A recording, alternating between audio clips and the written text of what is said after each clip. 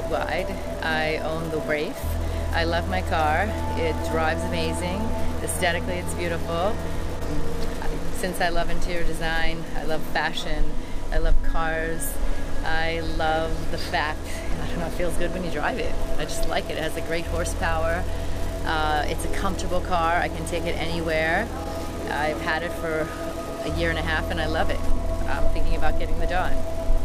I like the white because it's simple, it's elegant, it's great for Florida, it's very Miami. I think that it's very sexy, clean, very cool. You can come out of it wearing whatever you want. You could be wearing an evening gown, you could be wearing jeans and a t-shirt.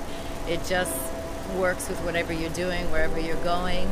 I think white, Miami's very white. All design and architecture, all the homes, the big homes are built, they're all white.